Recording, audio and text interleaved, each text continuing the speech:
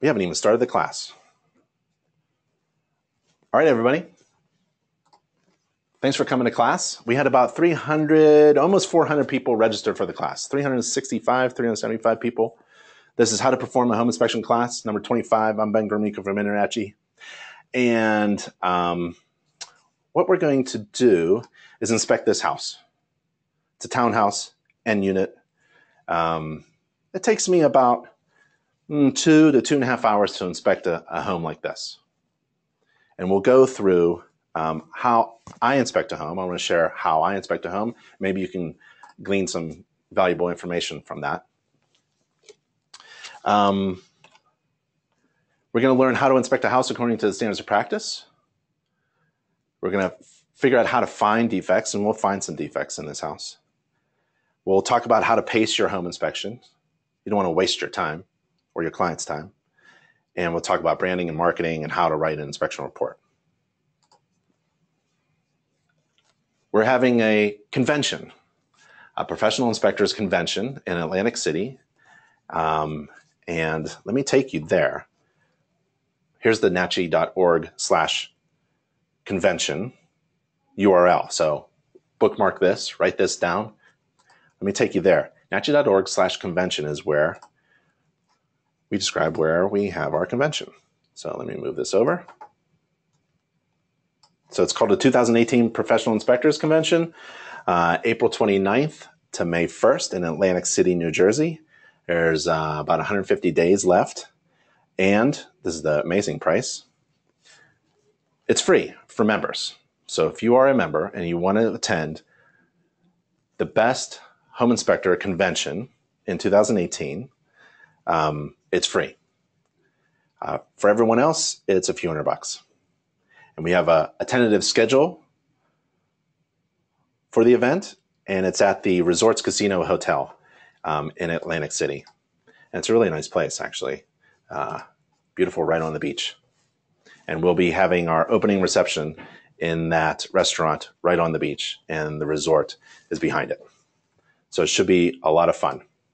So make sure you attend and register. Oh, there's, we just put it up. So we're going to have some updates as we build the convention and get some details about presenters. So click that button and get updates. But it is free for InterNACHI members. A couple URLs before we get into the inspection. NACHI TV, that's where you are. We provide free online live classes. nachi.org/everything is where you should go, whether you are a new inspector or veteran inspector. We try to put everything there that is essential for success for a home inspector. So go to nachi.org/everything. It's 15 steps, a step-by-step process. nachi.org/SOP is where our standards of practice is. So go to our standards of practice, and that is the foundation upon which you build your inspection service. You follow the standards of practice. You build your process upon what is required and not required according to the standards of practice. You define things like defects according to the standards of practice. You write your inspection report that should reflect the standards of practice. So it's really important, and it all starts there. And it gets continually updated annually. We review the standards of practice. We may tweak a few things to keep up with the industry demands and changes. So try not to, I would recommend not copy paste and put the standards of practice in your inspection report, but have a live link, or do both. Have a live link to the live online document. So we're going to find some defects. This is a major defect in the home. There's another defect. And there are several types of defects. But first, I want to ask you a question. So I don't know if you can see that. Can you see that? Hope you can. This is a question I want to ask. What type of defect is described in the standards of practice? What type of defect is described in the standards of practice? Like, is it major, minor, material, or cosmetic? What type of defect is described in the standards of practice? Major ones, minor ones, material ones, or cosmetic ones? All right. A lot of you are voting. I see some good answers. Keep going. We'll close the poll in just a few minutes, seconds, sorry. I'll give you 5, 4, 3, 2, 1. All right, let's take a look. So, the type of defect that's described in the standards of practice is material. And when you say material, it isn't like cloth or steel. Material means really bad, right? Major, minor, cosmetic, these are not described in the standards of practice. So in the standards of practice, go to that link, NACHI.org, SOP, and read the standards of practice. There's only one type of defect that's described in the standards of practice. It's material. So a material defect is something that will have an adverse impact on the value of the home, or has will threaten someone's life, will really hurt someone. So it's like an example would be a deck that's about to collapse, a collapse that's imminent because the deck flashing is missing and there's rotted wood at the ledger board and you can feel the deck is loosely attached to the house. That is a material defect. A flue from a fuel burning furnace where the connection pipe goes in. There may be a thimble where you can look to see and it's blocked, where the chimney is blocked. And you know when you turn this heating system on, it's going to backdraft carbon monoxide and hurt people, right? When you go in and there is fire damage or mold, water damage in the basement, the entire basement is just filled with water damage and mold. You know, that has an adverse impact on the value of the home. There are other types of defects that are defined in the InterNACHI glossary that may help you. You don't have to use them, but they are defined to kind of help you gauge and communicate the degree of severity of the defects that you find. So a stain in the carpet is different from the deck ledger flashing, right? Stain in the carpet is a cosmetic defect. It's like a blemish or a flaw. Something that's going to hurt someone is a material defect, right? A major defect would be like this sink. So this doesn't have an adverse impact on the value of the home. It's not really going to hurt anybody, but it's a defect that should be fixed. If you let it go, it's going to leak, cause damage to the cabinet, maybe cause some mold, maybe damage the flooring, things like that. Minor defects, so a major defect like that sink is something that would require a professional contractor to come in and fix. Something a little bit beyond the skill set of a typical homeowner. A minor defect is something that a homeowner could replace or fix or hire a contractor to do, like a thermostat. If you go into a home and has an old thermostat, manual thermostat, and you wanted to upgrade it, right? That could be done by a homeowner. The instructions on thermostat are actually written for homeowners to do. Low voltage, no one's going to get hurt, right? But you can hire a contractor too. But a material defect is written in the standards of practice, and you should take a look at that standard. Let me ask you one more question, okay?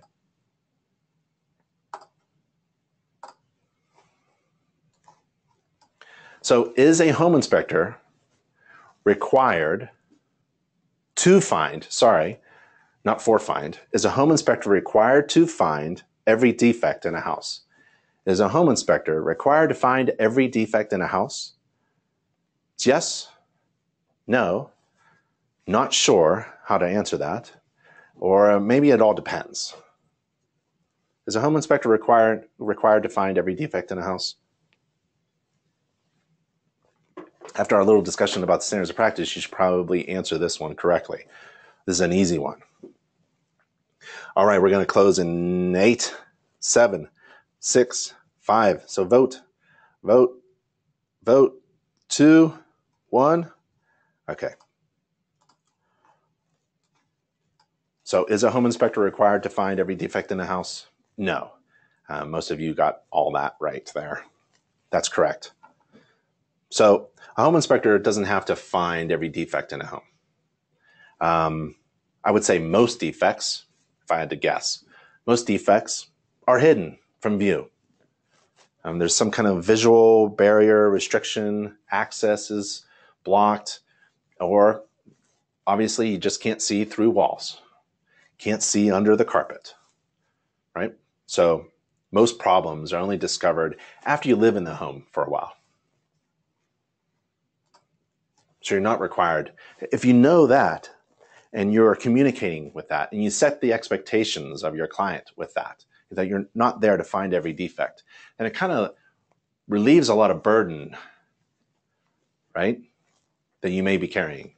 Now you're kind of free to do a great inspection, collect data that your client wants to know, and sell it, provide it in a quick and easy, concise fashion, right?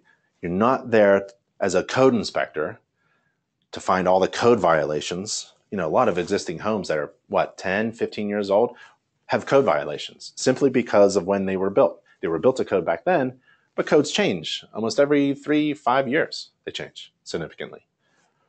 So you're not required to find those code violations. You're not required to find every defect. You are required to find every defect that you deem to be material and that you observe. You have to, it's both. There may be a material defect that you don't see. Well, you're not required to report that because you just didn't observe it during your home inspection. There are many instances where that may occur. But you are required to report and communicate to your client those material defects, those defects that you deem to be material, really bad, serious, this is going to hurt someone or have an adverse impact on the value of the home, and you observe them during your home inspection. Those two things, yep, you're supposed to report that. So let's perform this inspection, okay? Shall we? Major video. Okay. All right. Looks like everything's working on my end. Hopefully you can hear me and see me. Let's inspect this home. So when I schedule a home inspection, I schedule it at 8 o'clock or 12. That gives me 4 hours in between. 8 o'clock, I'm going to get there early, about 7:30. I get there early because, well, where I'm from, if you show up on time, you're late. So I show up early. I leave my house at about 7 usually, drive for an hour or so and get to the house. So, you know, hopefully it's quick traffic. I'm there early. But my client is expecting to show up at 8 o'clock and everything starts. Well, I'm going to get there early. Why? Because I'm going to jump on the roof if I can. I'm going to inspect the roof. You're not required to walk upon any roof surface. You're not required to carry any ladder. You're not required to fly a drone or use a spectroscope, right? But you are required to inspect the roof. If you can, from several vantage points. You can use binoculars from the ground, from a window, from a, you know, maybe you can get to the gutter edge, the eaves, the rake board, something like that. But you're not required to walk upon any roof. If you can't see the roof, you should disclaim that to your client, that we didn't even see the roof, right? It'll help reduce your liability as well to disclose your inspection restrictions. For me, I carried tall ladders.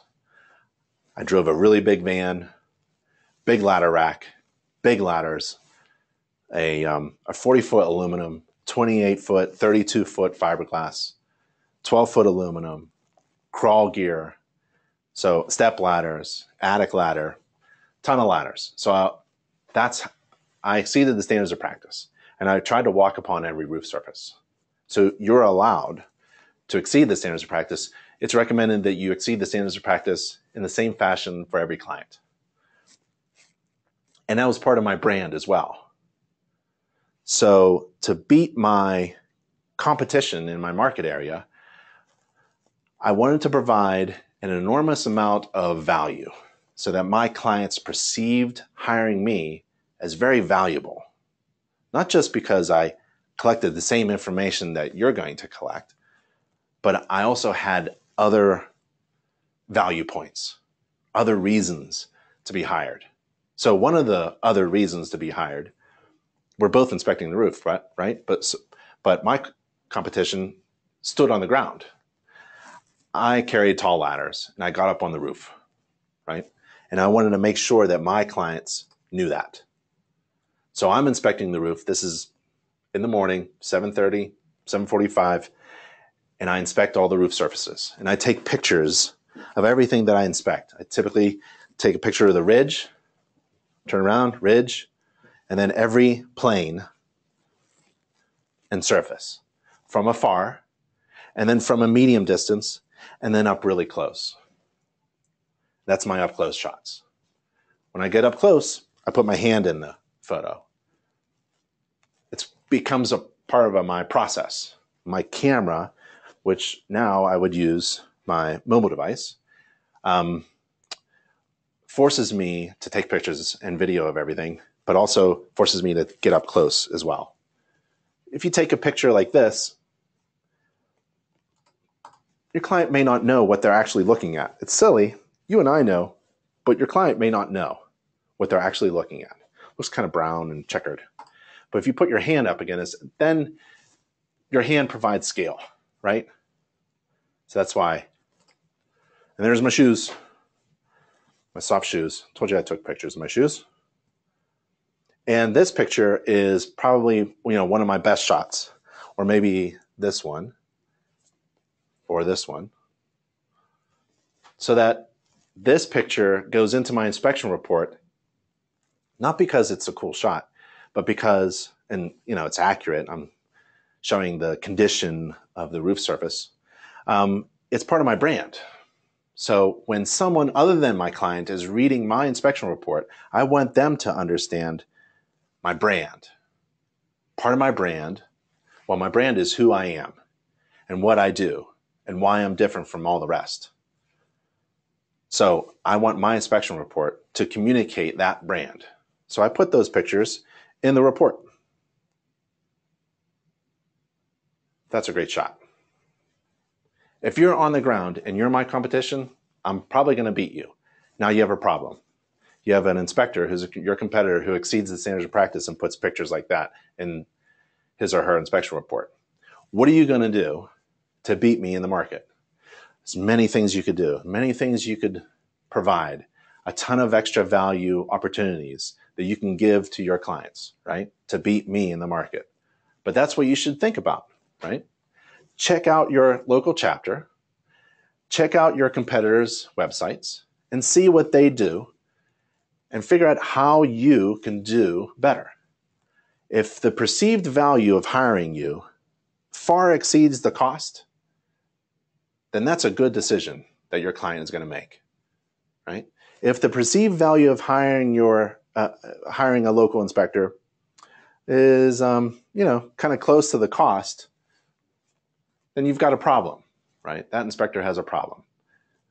The perceived value should far exceed the cost.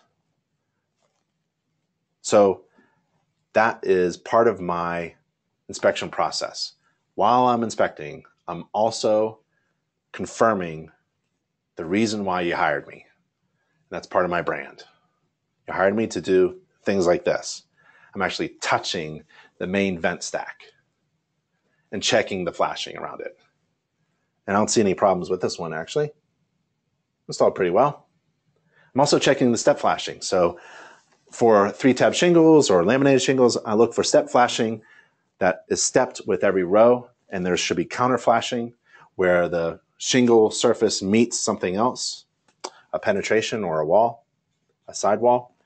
There's vents, call them turtle vents, hood vents, flat vents.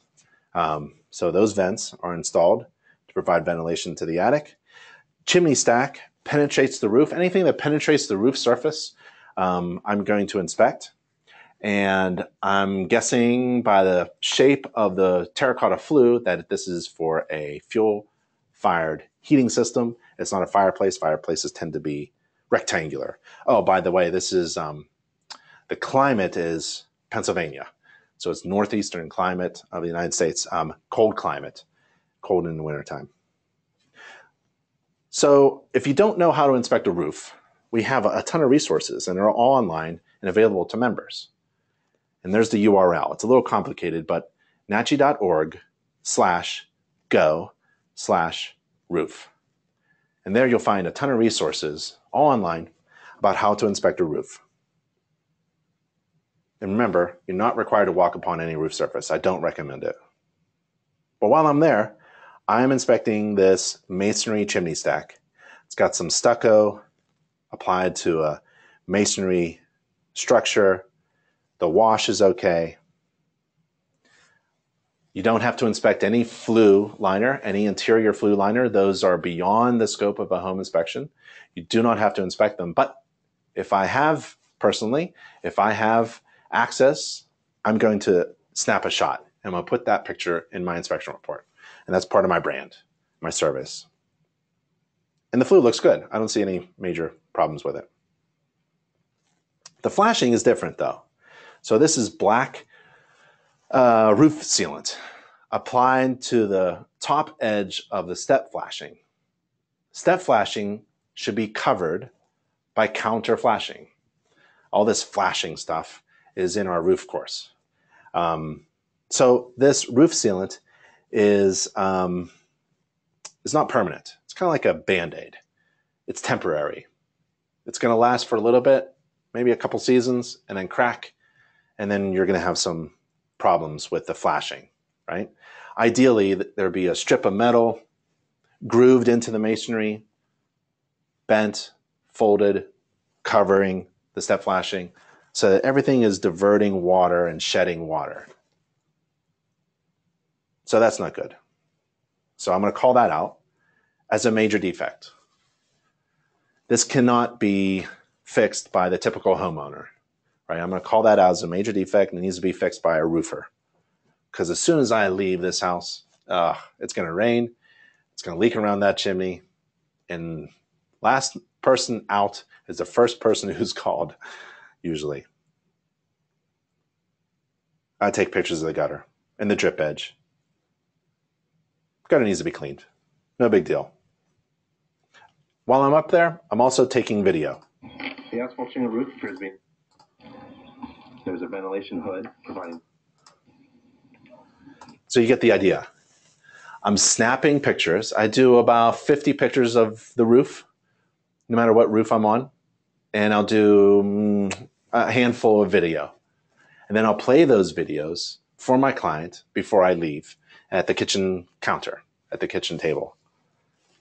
And that's part of the value, the perceived value that I provide to my clients. Because I don't want them on the roof with me. I don't want them on the roof at all. Homeowners should not be on the roof. In fact, every homeowner should hire a home inspector every year to inspect their roof as part of a homeowner routine maintenance plan. Well, anyways, I'll play these videos for my client, and they get just a kick out of it because I can explain to them the condition of the roof, but it's best for them to see it themselves. And a picture is worth 1,000 words, but a video is amazing. So this is me coming down from my ladder, inspecting the second floor window sills, trim where the front porch roof meets the house. Look in good shape. Those bay windows, sometimes some of those bay windows are installed improperly where the roof structure or the structure of the bay meets the house. And then I think about how water is collected, shed from the roof. No roof is waterproof. Shed from the roof, shingle roof, sloped roof. No slope roof is waterproof. It's water resistant. So that water is shed, caught by the gutters, diverted into the downspouts, and pushed away from the house. So I'm making sure that all the water that's collected from the roof and controlled is diverted away from the foundation. So we've got some bends here in the downspouts. That's pretty cool. It's being kicked out. And so I'm on the ground. Hopefully, while I'm on the roof, remember I got there early? At about 8 o'clock, my client pulls up or their agent pulls up and I'm on the roof and I wave to them. I want to emphasize that I'm on the roof. And I imagine, for many years, I just imagined my client looking at me, waving to them, going, is that my home inspector? I guess I hired the right person, right? I come down off my ladder and I shake their hand and I greet them and we start the inspection with my client. I'm way ahead now. My home inspection was scheduled for 8 o'clock, but I'm 15, 20, half hour into it, right?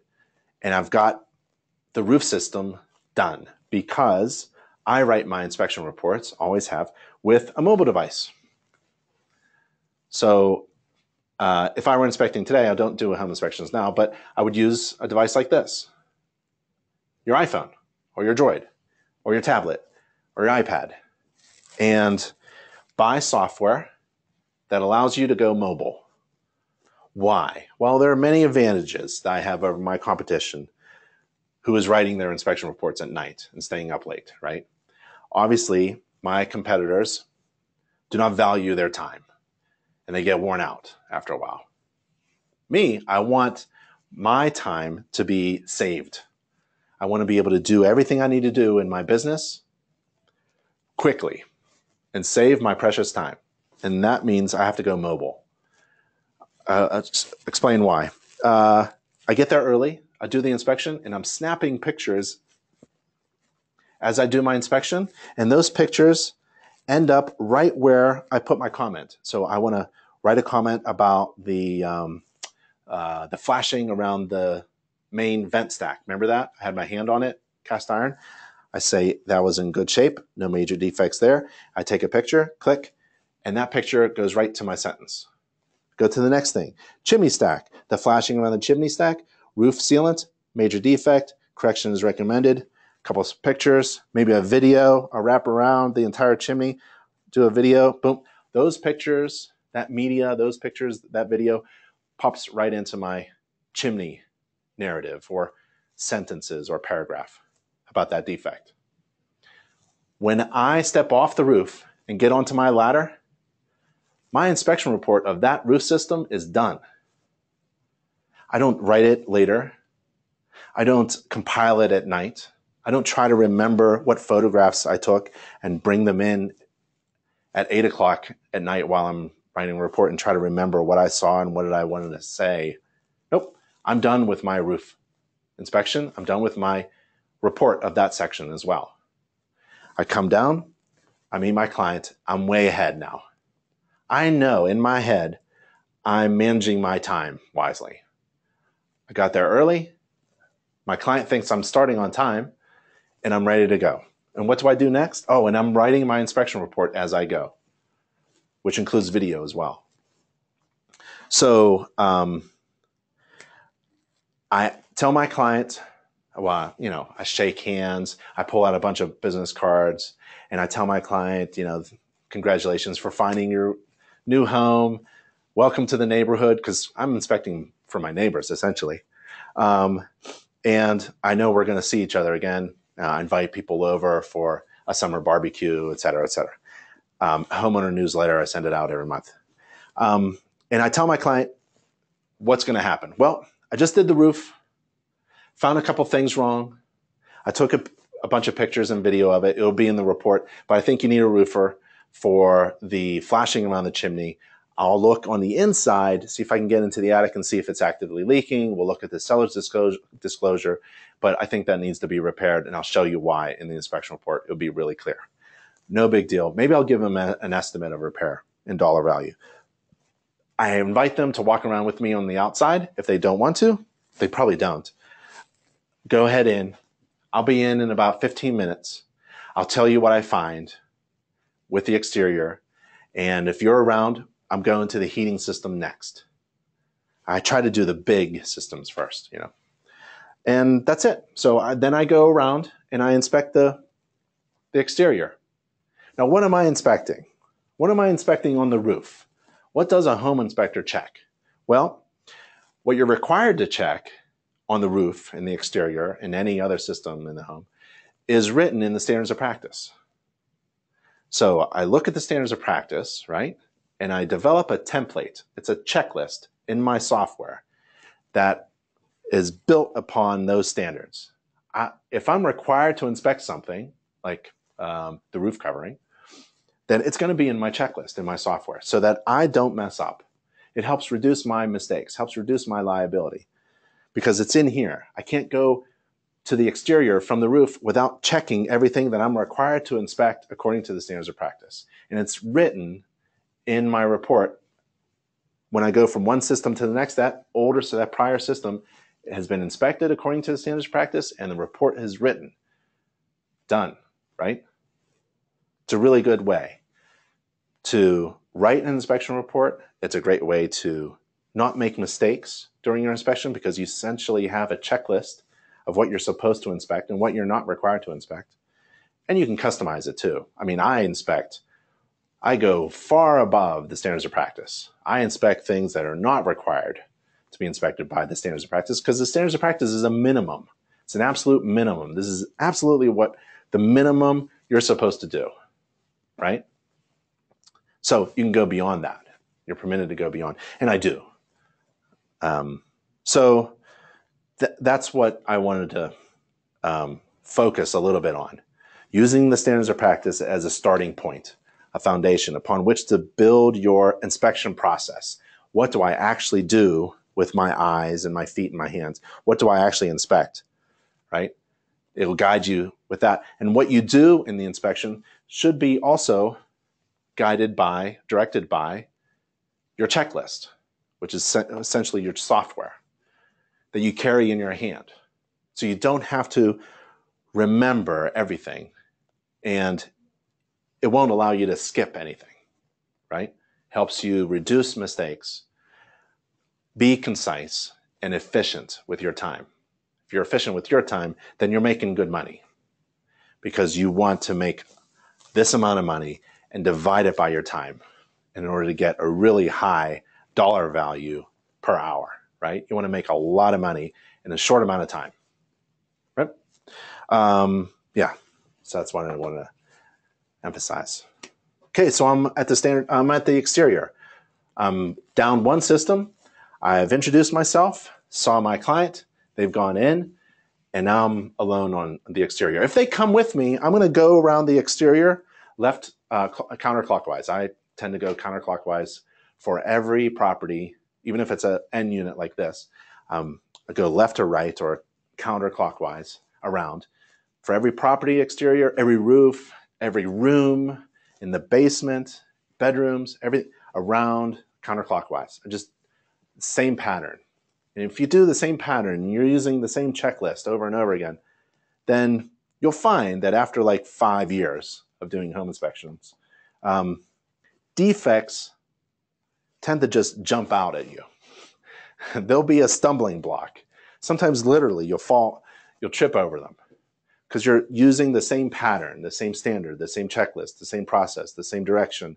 And then when a defect happens to be in your way, you'll just find that it just tends to pop out. That's why you want to be consistent in everything that you do, right? You want to be efficient as well. So using a checklist essentially while you inspect and collect data helps you follow a standards of practice, and that process will also help you make fewer mistakes, but also defects will jump out at you. So that's how you find defects. You have a system in place, right? You put systems in place for your business as well as your home inspection practice. On this house, it's a townhouse N unit. I'm on the exterior. I may take them around, but then I'll shove them back into the house. My clients go, measure something, go check out your kitchen or your bedrooms and start planning your renovation projects, home improvement projects. And then I do a loop around the exterior myself, and I'm really inspecting for serious, and I'm entering data in my software. So I'm looking for grading. I want grading sloped away from the house so that water sheds away from the foundation. There's my truck with my big ladders. It's always in the report. I inspect every parking area, every stoop, step, sidewalk, stairs, deck. This grading is too close to the basement. I think it's a basement. It could be crawl space. Basement window. Imagine 2 feet of snow. Remember, it's Pennsylvania. It snows there.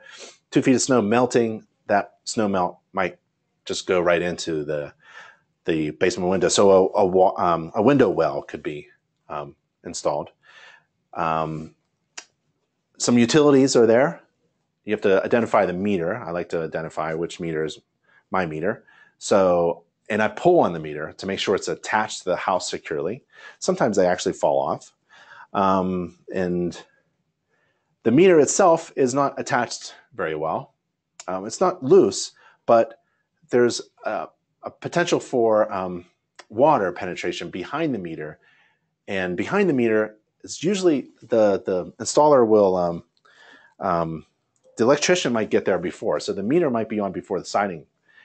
Or, maybe the siding material is there and they cut it out anyways. But usually that meter is attached to the plywood sheathing or particle board sheathing directly. So if it's not flashed properly, and there's nothing behind it, no waterproofing or shedding materials behind it, like a felt paper or something, or Tyvek, we're going to have water, moisture, intrusion issues. And they've been gooping silicone for years around this thing. So this could be a defect that could be fixed. Looking at the silicone around the gas line going into the house, there's the rod. Unfortunately, the rod is sticking out of the ground. It should be slammed in. And there's the grounding wire on the acorn nut, which is installed right. There's the natural gas supplied to the house. That's the meter. Not too concerned about the surface rust. Gas is on. Utilities, cable, phone. And now I'm doing the exterior siding. I'm going around the house and looking for anything that's bad on the exterior siding. Loose, damaged, buckling, fastening problems, flashing problems. Janine, why isn't missing flashing considered a material defect? Well, it's not going to hurt someone, and it's not going to adversely impact significantly the value of the home, like incredible amount of mold throughout the house, right? Or it's not going to be a deck or something structural that's going to collapse and fall in, or maybe a loose guardrail where somebody, if they're going to rely on that guardrail, will fall and hurt themselves, right? Or something exposed at the main electrical panel, like a live bus bar, where if you touch it, you're not just shocked, you're electrocuted to death, right? Something fatal. So missing flashing, I would consider it a major defect. And really, it's going to be up to you. You're the one who's going to make that call. It's totally subjective. Not totally subjective, but essentially it's your opinion.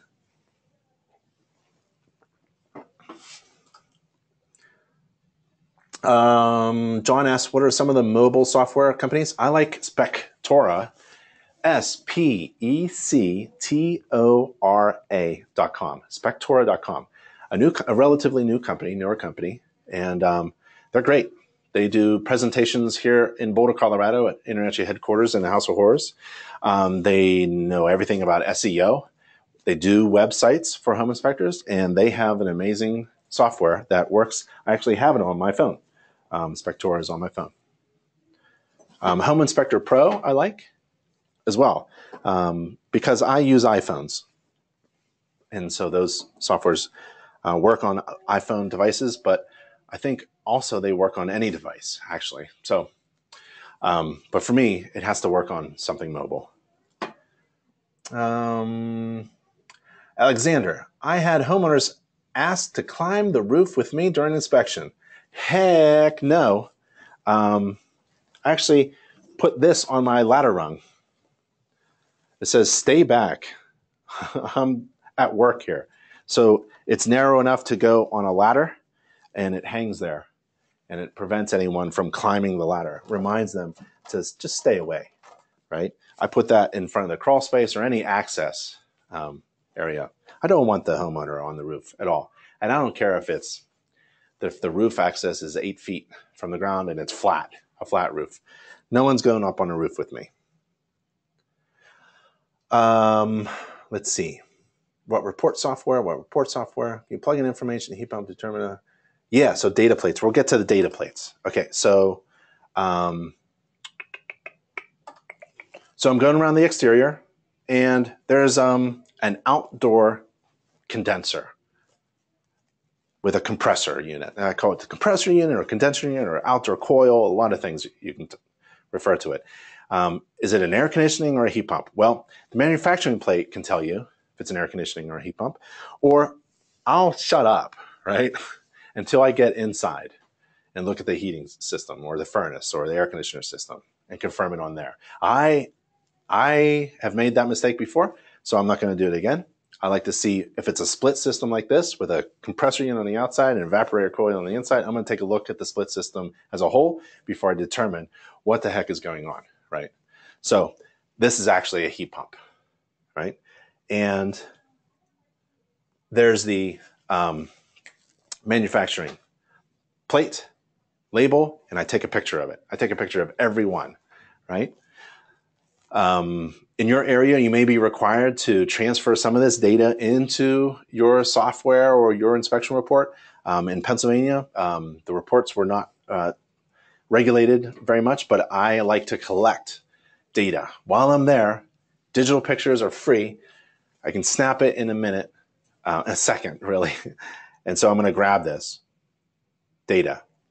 There's another reason, too. It has the model number and serial number of the unit. And if I wanted to go beyond the standards of practice and figure out when this unit was actually manufactured, you can grab this data from the plate and then go, I don't know this company at all, but a lot of people use it. It's an amazing company. I hope they stick around for a long time.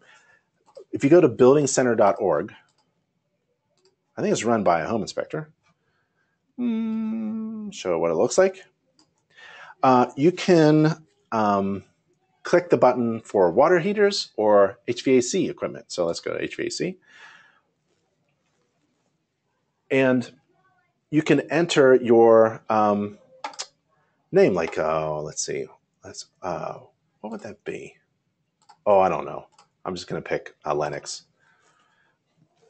And depending upon the style that the serial number is written out, that information you can interpret using this database when that unit was manufactured, down to the month or week, actually, for some units.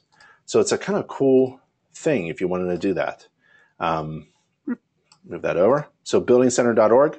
I recommend the website while it's around. I don't know them at all, but they seem to have a really great website and they're doing it absolutely for free. So I really highly thank them.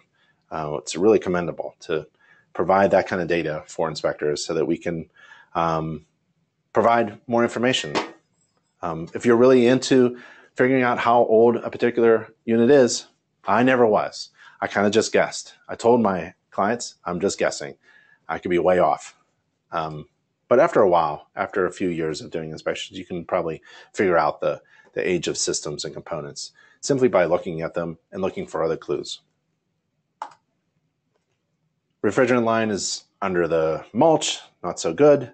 No flashing, highly sealed, kind of like a monitoring. You have to monitor that. There's the disconnect. It's got to be within sight. I know I'm at the right property. Significant rust and corrosion at the bottom. And even the wire clamp connection is loose because of it. I'm going to call that a major defect because a homeowner can't replace that. You need an HVAC unit technician, HVAC system technician, or electrician.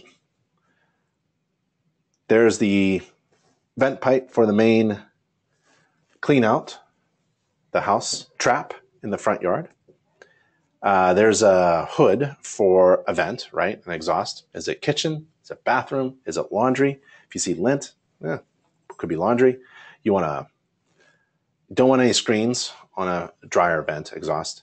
You want all your bathrooms and kitchens and dryer exhausting outside, and you want an automatic damper on there, and you want to secure it to the house. Looks okay.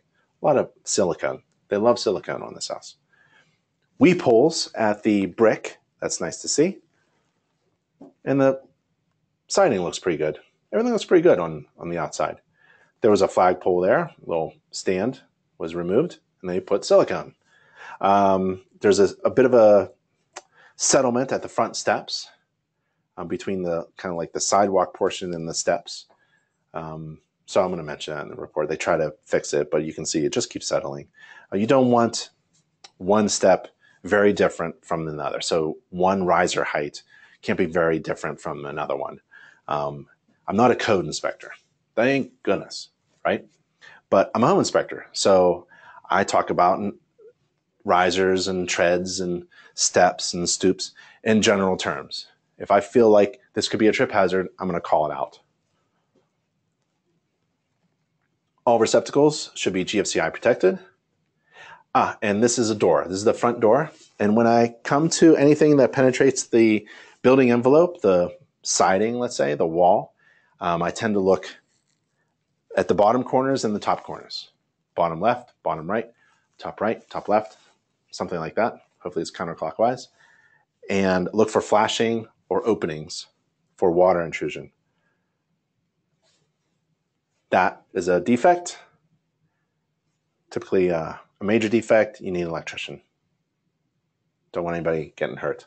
Homeowner could do it, but it takes some skill to do that. So that's damaged receptacle on the outside. And now I'm on the inside. So I'm done with the exterior. I've written what? I've inspected the roof and I've written the report for the roof. I've inspected the exterior and I've written the report for the exterior. Now I try to do what is most important to my clients, which usually if I'm with dad or a contractor or some family members, they want to see the big stuff first. Give me the heating system. I'll do the heating system, and then I'll do like water, hot water source, maybe the electrical panel next, and then the structure. And then after that, it's to the attic. So I'm going to do the HVAC system. I know I've got that condenser compressor coil out on the outside, right? And on the inside, it's an air conditioner. It's an air conditioner. It's not a heat pump. So there's my refrigerant line, large insulated line is a suction line, thinner copper line is the liquid line. Condensate from the evaporator, the air conditioner evaporator coil, produces condensate, and that condensate needs to drain out.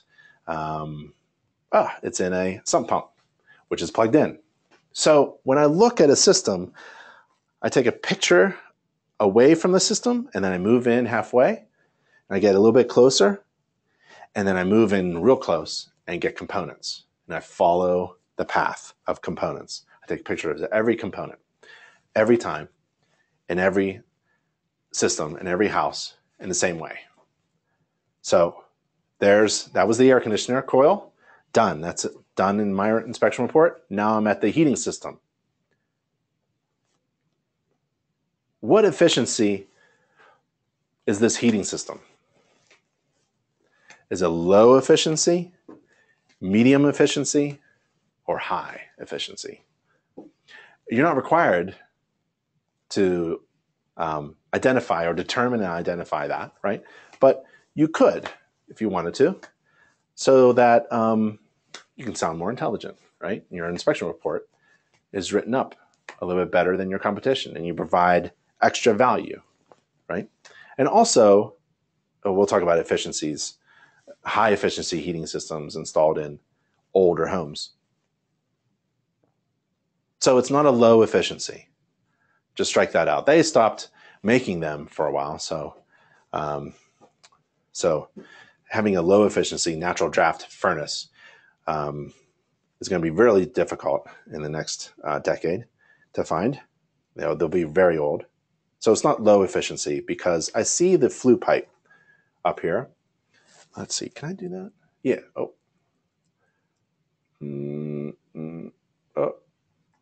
Let's see if I do that. Yeah, well, anyways, it's up here. The connection isn't a natural draft. There isn't a hood. So I know it's not low. And I know it's not high because same place. The flue pipe is metal and it's not plastic.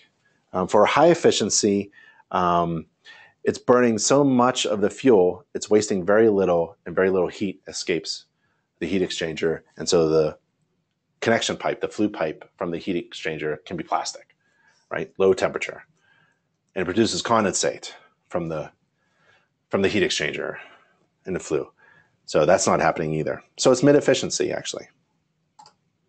Mid-efficiency, natural draft would have no inducer fan, no fan on the draft. This one does.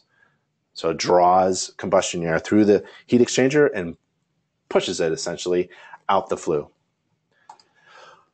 High efficiency heating system would not have exposed or open chamber. There's the burner chamber, right? Essentially the natural gas comes in through the pilot. It's electrically ignited. Natural gas would have a flame, a pilot flame. And this one has a ticker. It goes and it ignites the gas as it torches into the heat exchanger. And it has that nice rumble and blue flame. Right? So I'm taking pictures of everything, every component. Here's a service switch or shutoff switch for the heating system. So I'm in the dining room upstairs as I come in from the exterior in my indoor-only shoes, find the thermostat, I turn on the heating system, I run down to the basement, and I look at the heating system and I listen for the cycle. And I'm listening for it to go through its cycle. The draft inducer fan turns on, induces a draft. The blower may turn on. I'll hear the ignition turn on. The flames turn on. And then I want to hear sorry, not the blower. Then I want to hear the blower turn on after the heat exchanger warms up, right? All these things turn on for me, and I turn off the heating system. Done. I get to open up the unit without, I get to open up the air filter without the air filter being sucked into the blower. That's a washable filter. I get to touch the flue pipe to make sure it's secured with screws, 3 screws every joint, where it goes into the chimney stack. And I'm not going to get hurt because the system is off. I put everything back in, put the cover back on, turn the heating system on again. It goes through its cycle one more time. I don't need to heat up the entire house in the winter or summertime. Just need it to go through a cycle. I just want to see it turn on. If I want to turn on the air conditioner, I let the blower run for 15, 20 minutes, maybe 30 minutes, and then I'll turn on the air conditioner. And I don't need to cool the entire house. I just want to hear it cycle through. When you turn on the air conditioner, you'll hear sounds and clicks and things like that. And then the circulating fan will turn on. And if you're in certain areas of the country in the United States, like Texas, you're required to take the temperature of in and out, the delta T, right, to make sure that it's actually heating or cooling with a difference in temperature measurements. But in Pennsylvania, that's not required. So you have to follow your local authority, local codes, standards, especially if your state regulates home inspectors. Now I'm on the hot water tank. A little homemade water moisture meter is there. So that's kind of neat. It's a natural draft. There's a flame there underneath the blanket around the hot water tank. I don't like blankets around the hot water tank. They tend to get in the way. I don't adjust the dial for the heating system. I don't turn anything on. I don't turn on any gas valves or water valves. Don't turn it on and off, any of that stuff. If the pilot light is out, it's out. And I put it in the report as an inspection restriction. There's the gas shutoff. There's a Bradford White hot water tank. Cold water line coming in through a shutoff valve. Natural draft. And there's my inspection restrictions. With all this extra wiring going on, homemade gadgets, on extension cords. So it'll probably be removed when the house is sold. So I'm not too concerned about all the extra wiring.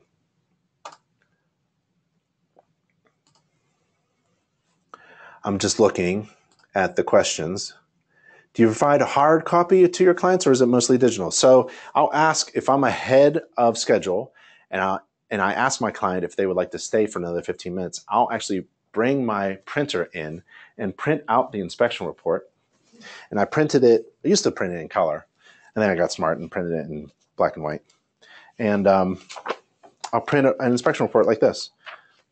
Can you see that? Oh, here.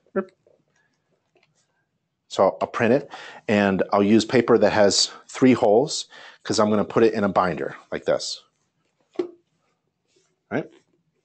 And inside this binder, behind the inspection report, is a home maintenance book. This is InterNACHI's home maintenance book, $2.70.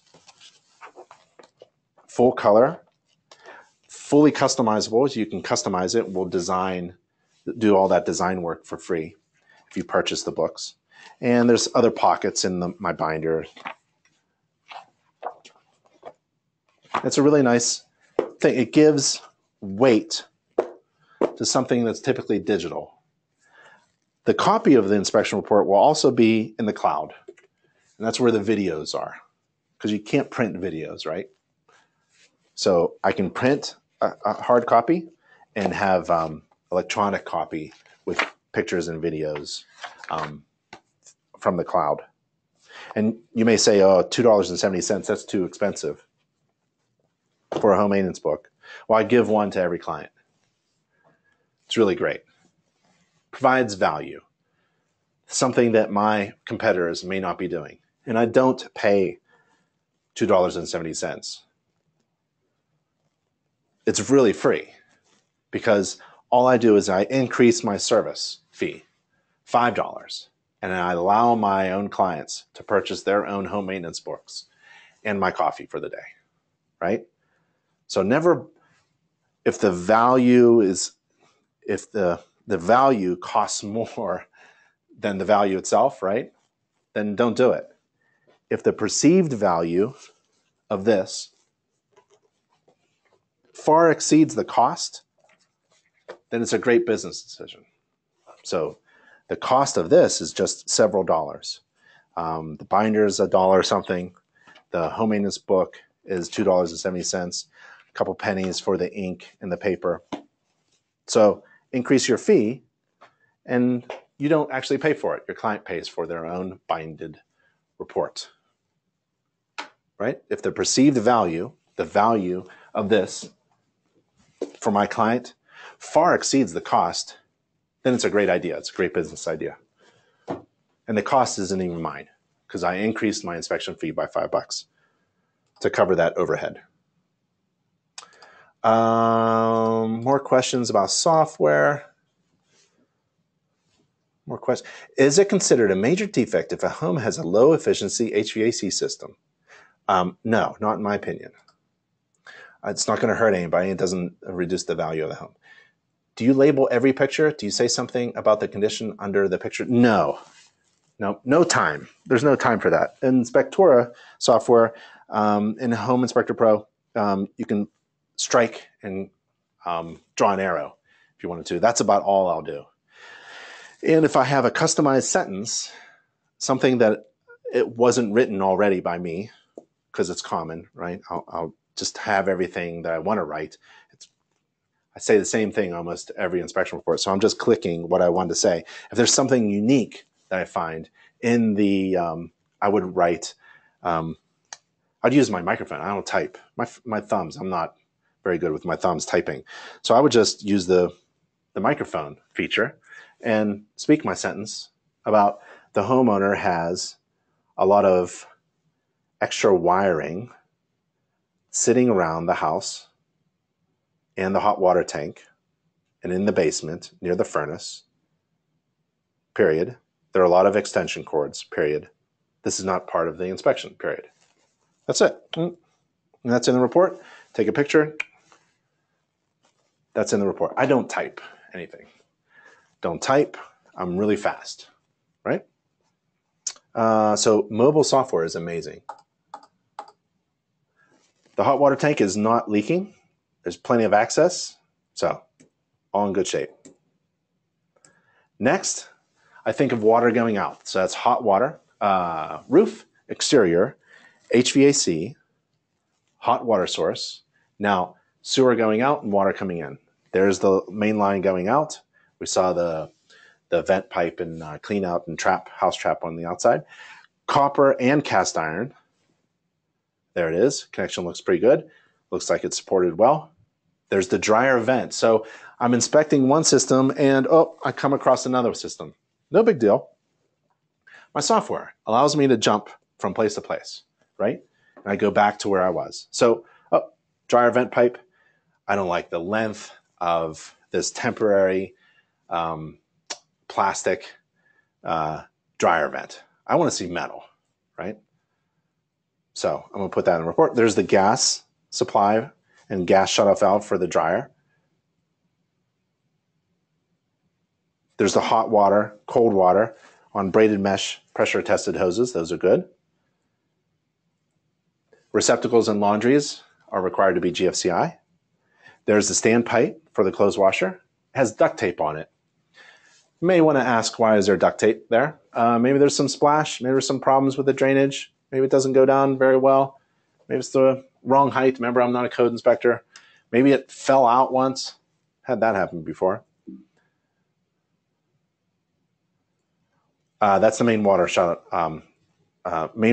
valve. Figured that one out. A lot of valves all over the place. And now I'm to the electrical. So that's water going out, water coming in. Now I'm at electrical. Next one is structure.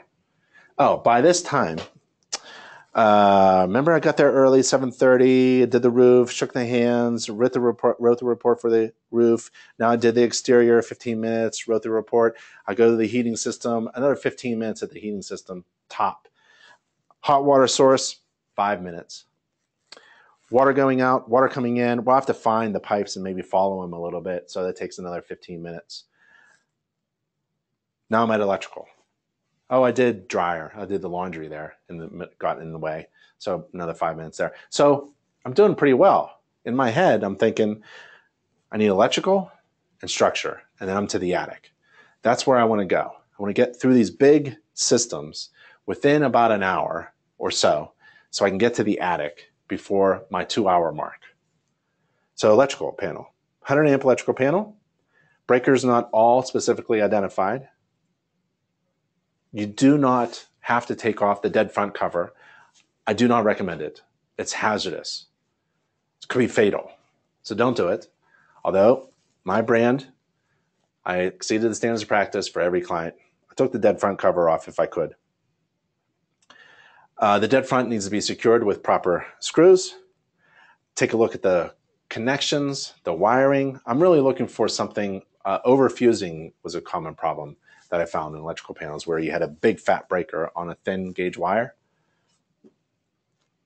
Breakers look okay. Grounds and neutrals.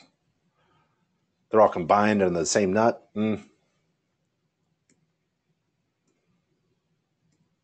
Couple minutes, I'm done. I'm on to the next thing. Right? There's a lot of electronics down in the basement. I think the homeowner was really into electronics. That's kind of cool.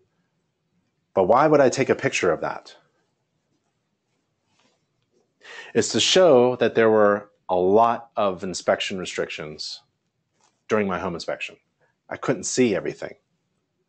There's a ton of stuff all over the place. Try to look behind things. There was an electric baseboard heater. I didn't even see it. So I turned it on, made sure it worked. There were water stains in the corner with a little bit of mold and gunk and black stuff there. There's a laundry. Watermarks and patches and paint on the ceiling. I would recommend, highly recommend, another tool. It's not required, but it may help you do a better job. A moisture meter. So this is an X-Tech moisture meter, one of the better ones that I like. It has the dual kind of thing where there's a surface sensor and also the probes, right? And it's audible gauge, and it, beeps, and it gives you a readout. I really don't care what the quantitative number is. I'm not measuring anything as a home inspector. I just want to know if it's wet, if it's damp. Ideally, damp to the touch. This is a great tool. Everyone should have one to see if something's wet. But if you use a moisture meter and it's dry, I'd still put this in the report as a question for the seller to explain. What happened upstairs? Did the first floor half bath have a water leak of some type, and it leaked and damaged the ceiling of the basement? There's a thermostat for the baseboard, smoke detector in the wrong location. You're not required to drop ceiling tiles, but I tend to do that. That's beyond the standards of practice. And I also use this tool. This is a gardening tool. It's a 3-tine hoe. I adjust one of the tines to be more straight than the others, and it's extendable so that I can reach up and test smoke detectors, but push ceiling tiles so that I can see floor structures like that, and also extend it out and move insulation and put insulation back, especially at the band and rim joist. And I carry that in a tool bag that I bring from my truck to the front door. And it looks something like this. This is a nice tool bag. It has the InterNACHI logo on it. So you can get this from Inspector Outlet. And this is a perfect tool bag. Same tool bag that I used. And it has lots of pockets for all of your tools and meters and things like that. Indoor only shoes.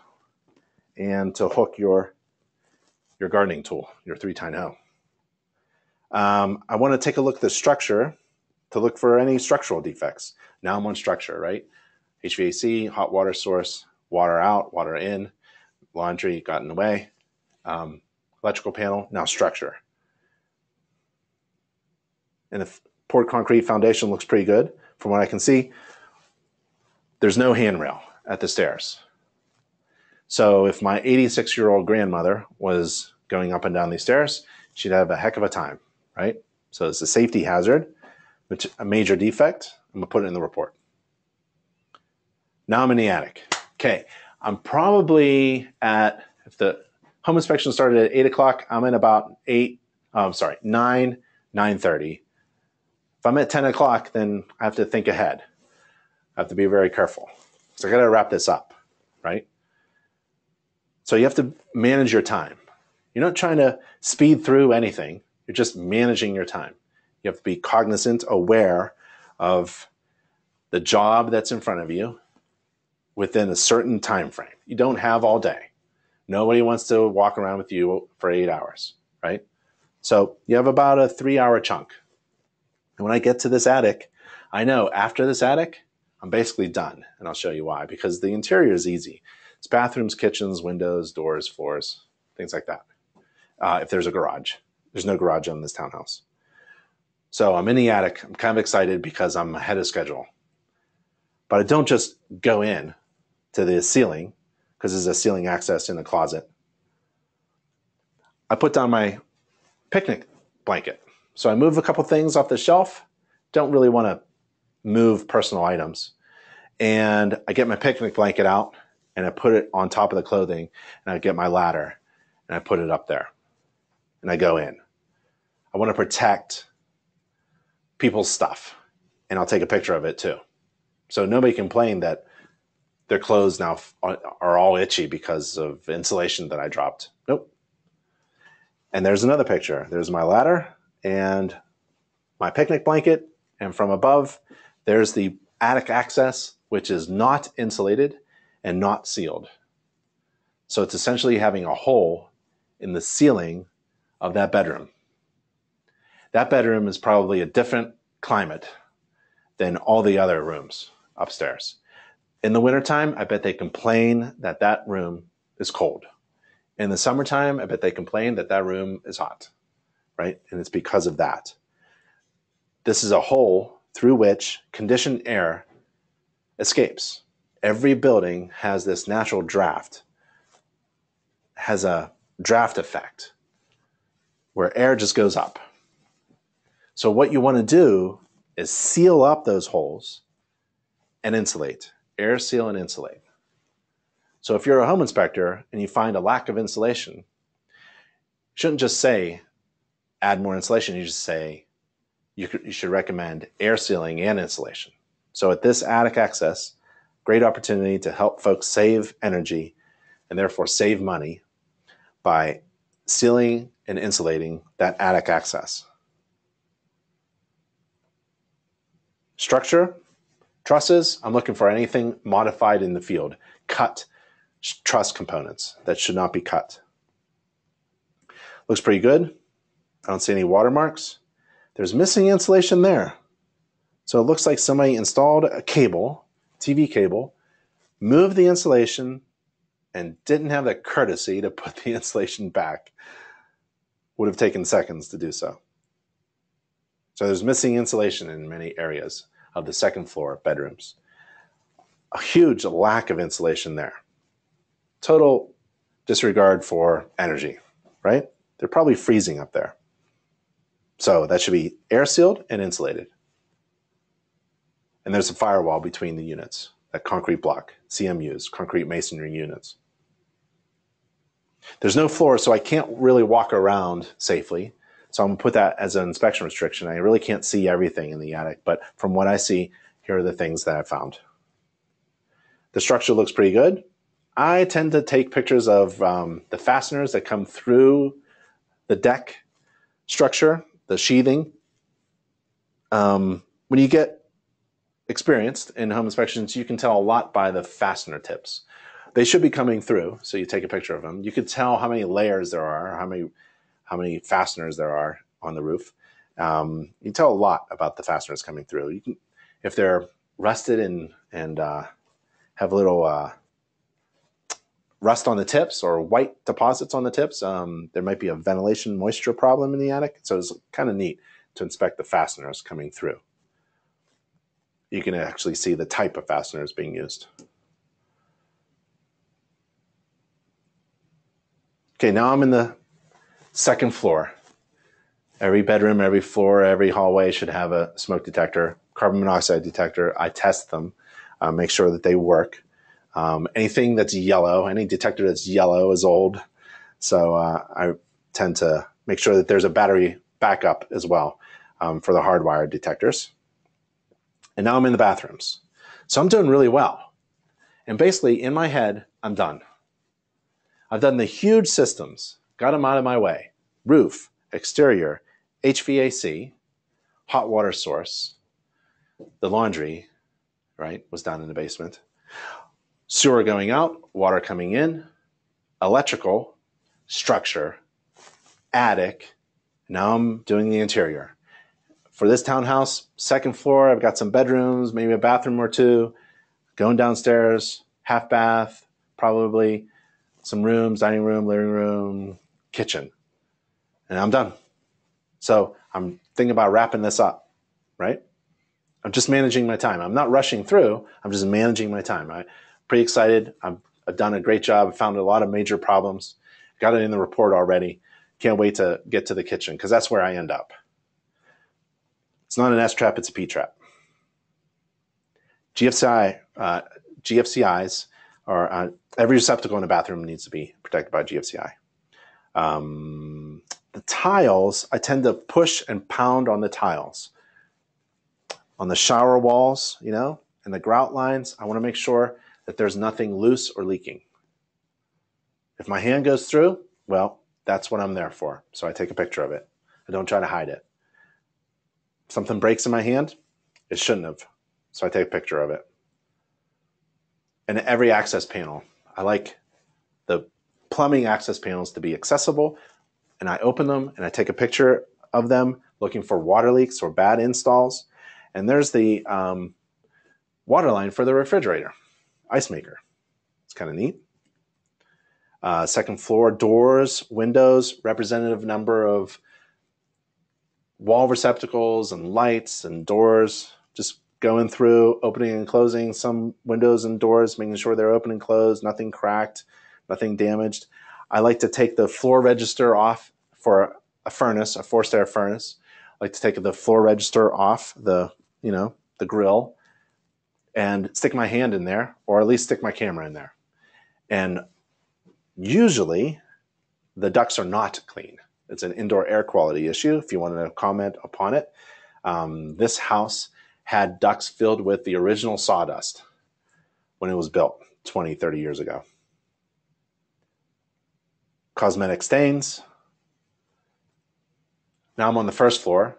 Wall receptacles, using my GFCI tester. So if you're new, it's a pretty low investment to get into a home inspection business. You need, where's my GFCI tester? You need a flashlight, right? High lumens, and a GFCI tester. I'll be darned. Well, that's my GFCI tester. Well, it's a little guy. Looks like that. And it tells you if the receptacle is wired properly, although it's possible that there's incorrect wiring at the receptacle that's giving you a false positive. So careful with that. I just like to look at it. I don't comment that all the wiring in the house is wired properly. I just look for obvious defects that I can find that are indicated by some devices that I have, just like my infrared camera. If my infrared camera allows me to see things, I'll try to interpret it and make a comment on it. That device there allows me to observe things that may indicate a problem. And if there's a problem indicated, I'll definitely put it in the report. Doors, windows, first floor, ceiling, first floor, looking good. Half bath, trap, sink. So there's a defect there. I'll tag that as a major defect. You need a contractor to help you out. The metal sink is just rusted away. GFCI's work. Now, the ceiling, I like to take pictures of the ceiling. That's why in the basement I took a picture of the ceiling, because it had watermarks. I like to take a picture of the ceiling on the first floor below the second floor bathroom, right? Bathrooms.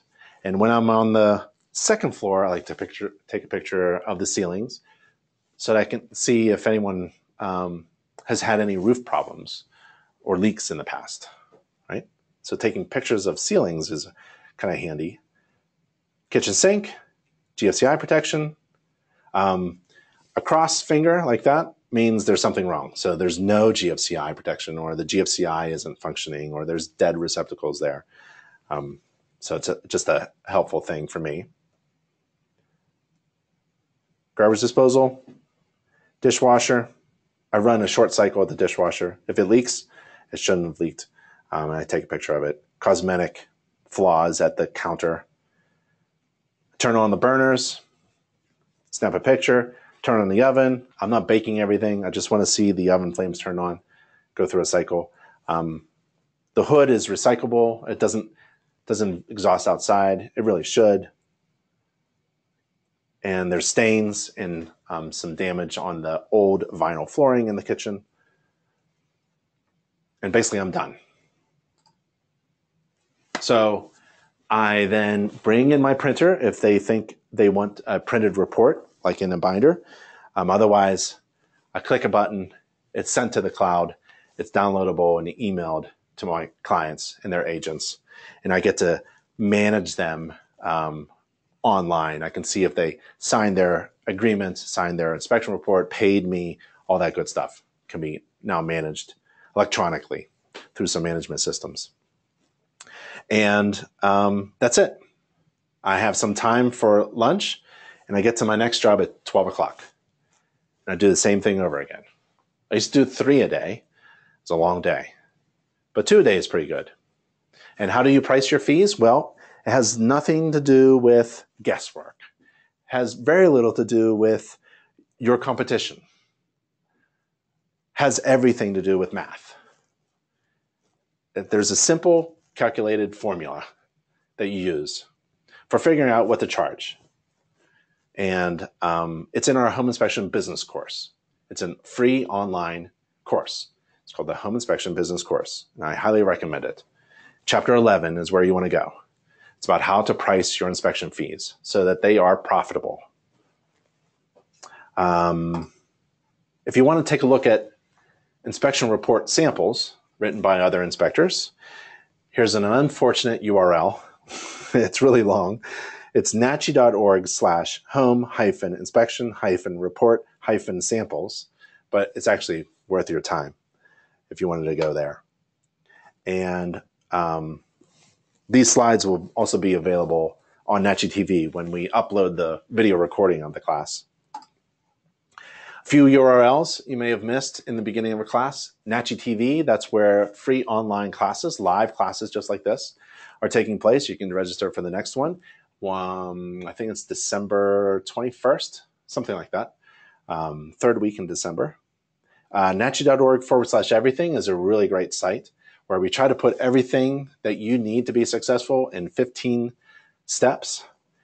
nachi.org SOP is where our standards of practice is. And if you need anything from me, just email me, Ben@InterNACHI. And are there any questions? John asks, as a real estate investor, how can I find the best inspector in a given area? Easy.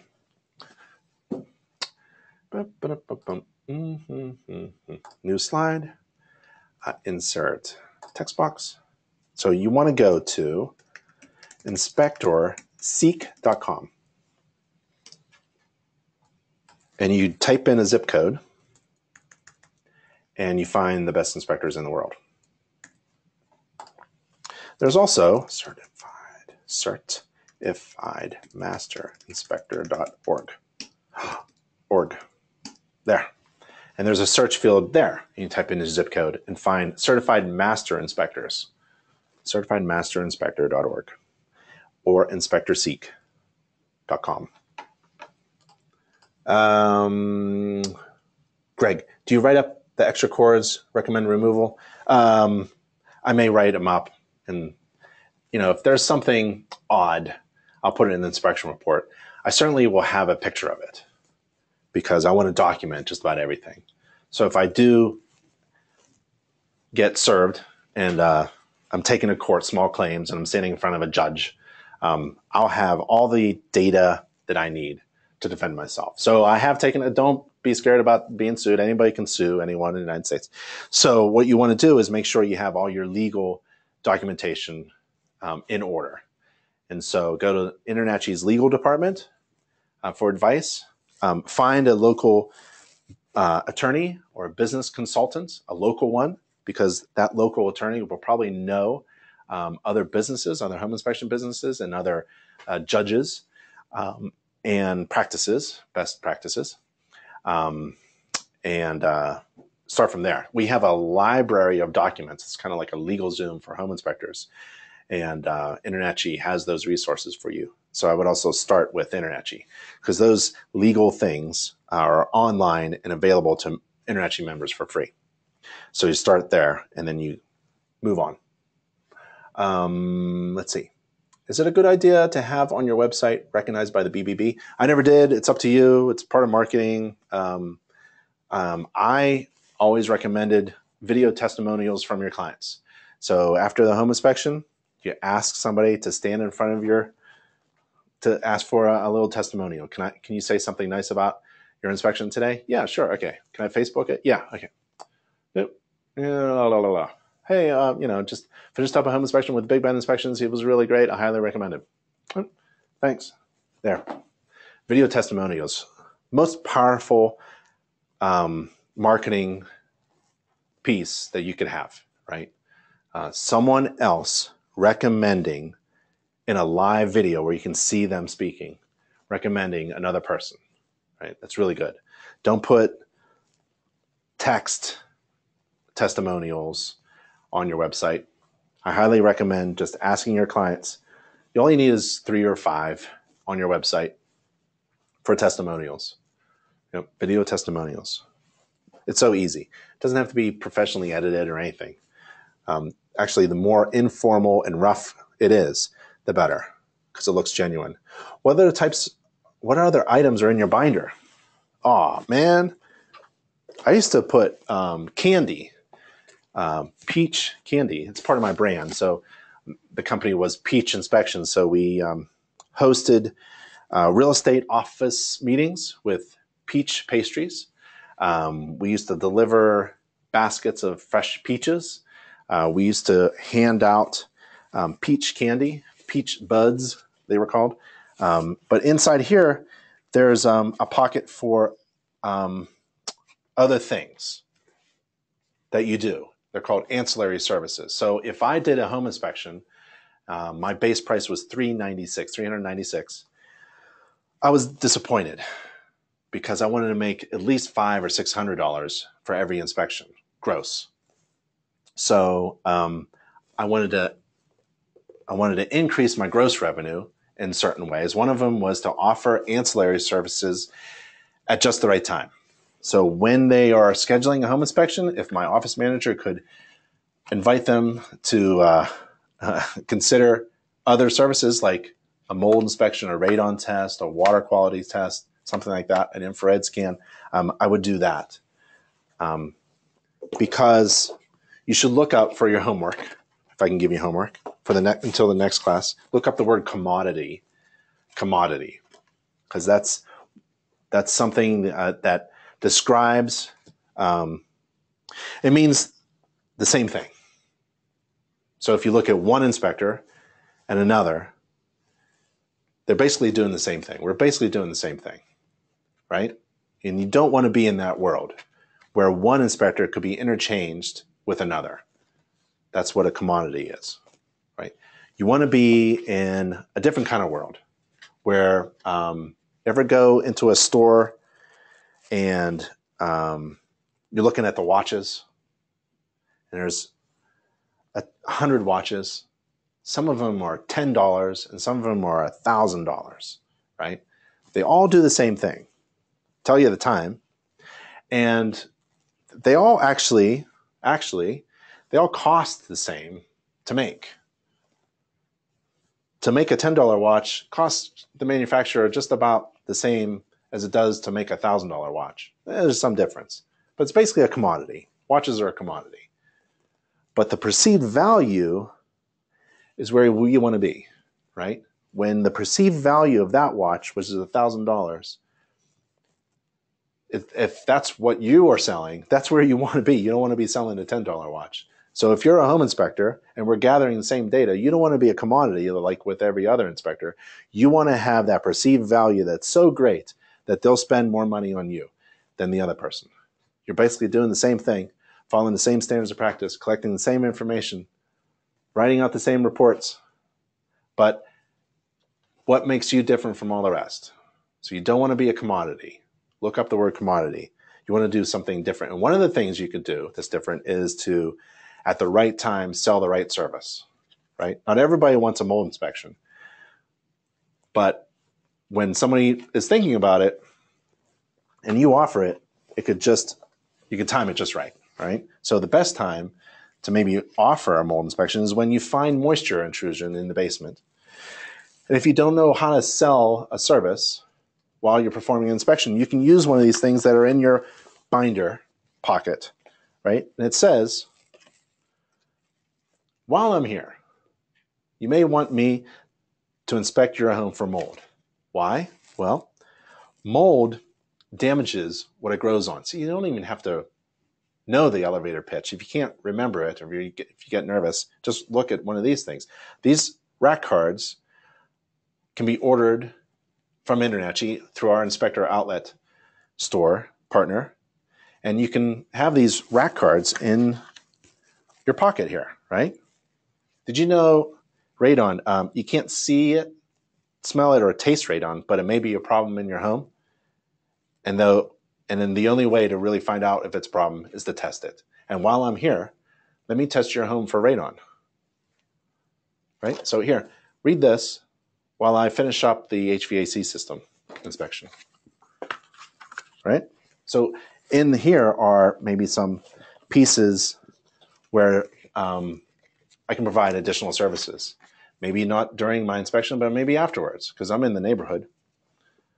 Learn how your home compares with other neighbors in the home.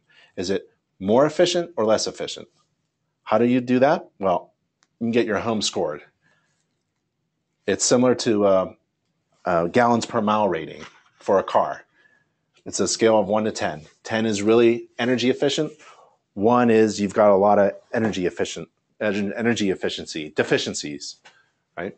So that's what's in the pockets of my binder. Let's see. For a beginning inspector has not got their routine fast enough to input data during the actual inspection.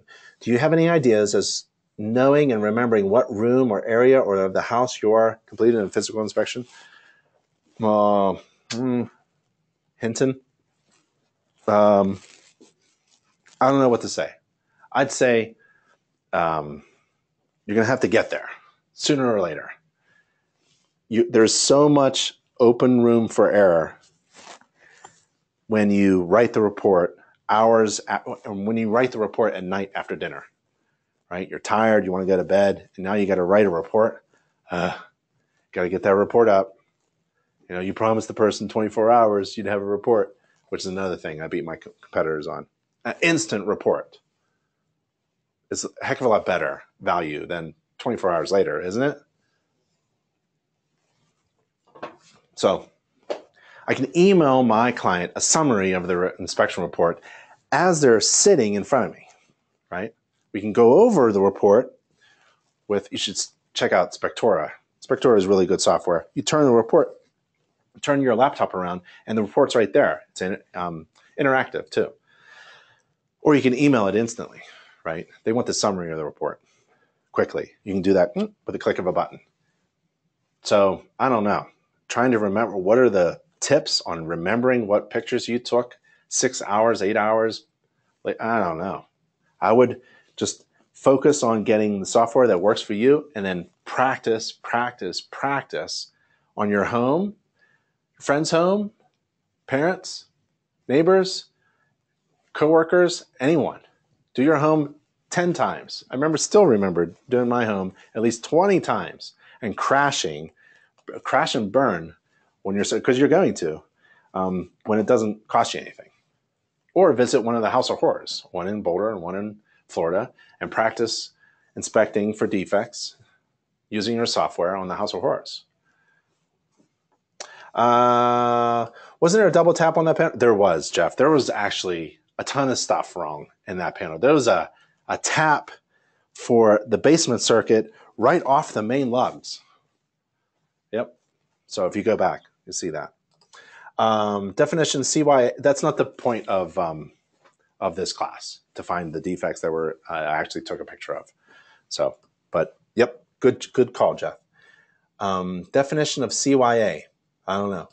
Just a thought, should the ladder be used by folding out the ladder, add, never lean again? I don't know what that means, Albert. When asked by a client, is it ethical to recommend a certain contractor to do work that is needed on the home? When asked by a client, is it ethical to recommend a certain contractor? Okay, if not, how do you handle this? I don't recommend contractors. I mean, the code of ethics is there for a reason. And I don't want even the appearance of violating the code of ethics to be associated with me, right? There's a lot of things you could do with the code of ethics, right? And get around, talk about referrals and fees and gifts and working on things that you inspected or working on things that were beyond the scope. I don't touch any of that, right? I don't make any recommendations to any contractor, right? And I certainly don't actually take referral fees, right? So I don't even want the appearance of being improper and violating some kind of code of conduct. Not even the appearance. You're not even going to catch me even coming close to the line. Thank you for your time. All right. Thank you. Familiar. How do instructors for the 8 hours of field training in North Carolina? You go for North Carolina, it's NACHI.org/North Carolina, one word. In fact, for any state or province or country that you're in, it's NACHI.org/wherever you're from, one word.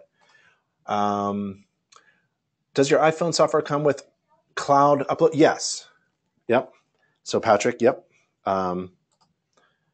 I would suggest that that is where this industry is going for inspection reports. They're all being uploaded to the cloud so that you can do video. 5 years from now, I think a lot of inspection reports will be video-based because there are tools right now that can transcribe your videos into text. So whatever you say in a video can be written out in a text. So we have both. I think that's where we're heading. I'm not sure. It's just a guess. But I certainly like videos. Home Advisor, I have no comment. What's your opinion on providing radon testing? It's fantastic.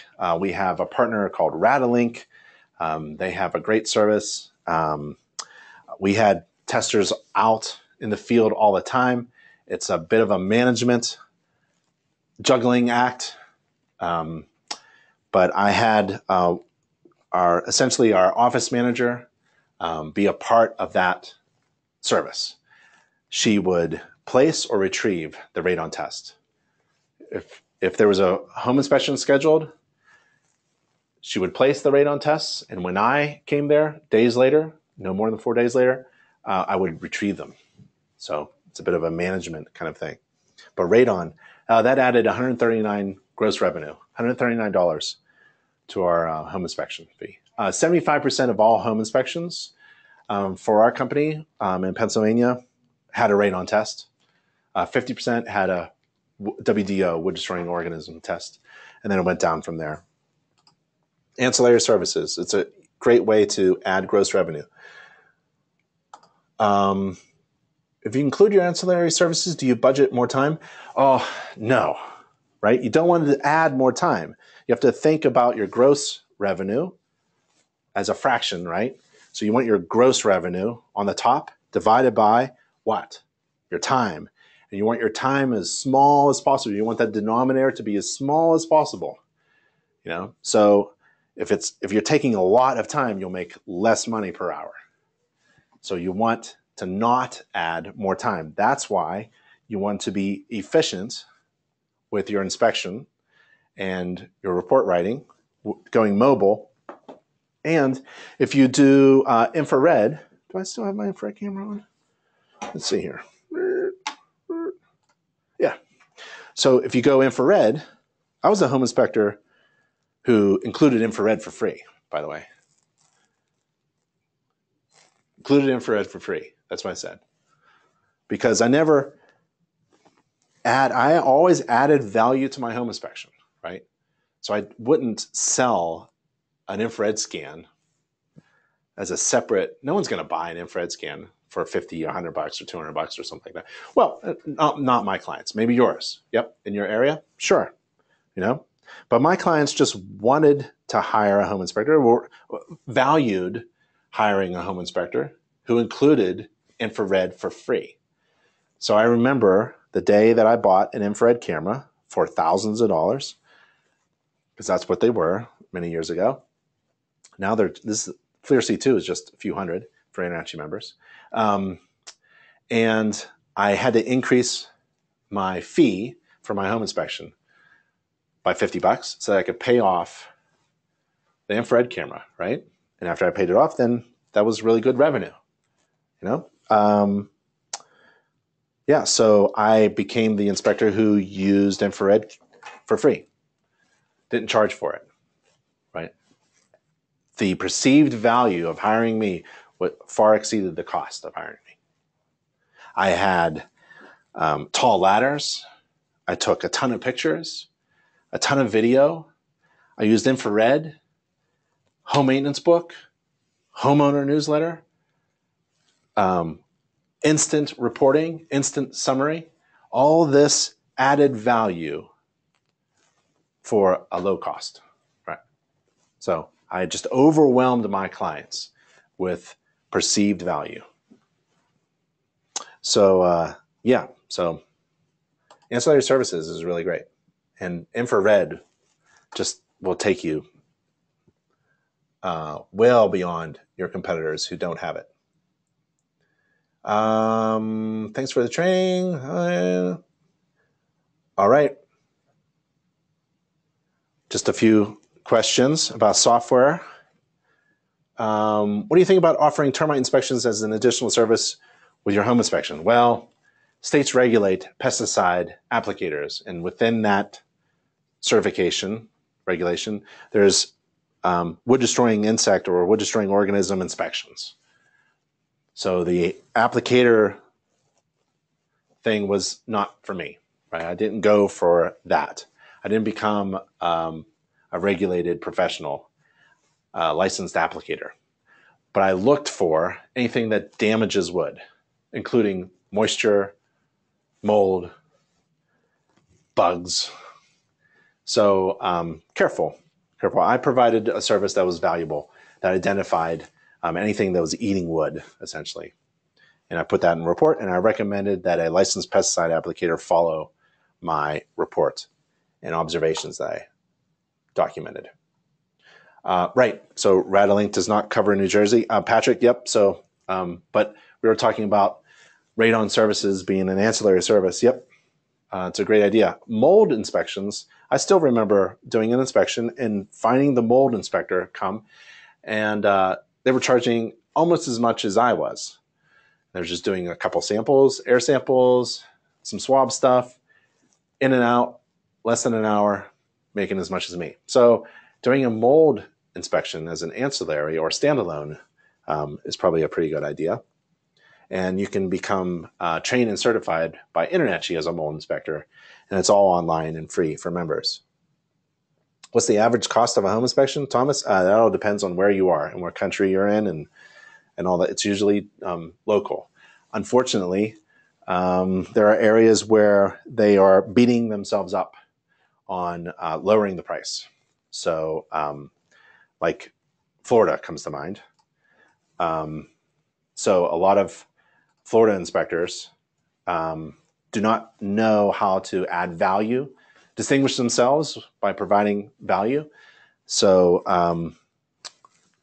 and if you all look the same, then the only distinguishing characteristic that a potential client will use to choose you from any other will be price, and they'll choose the lowest price.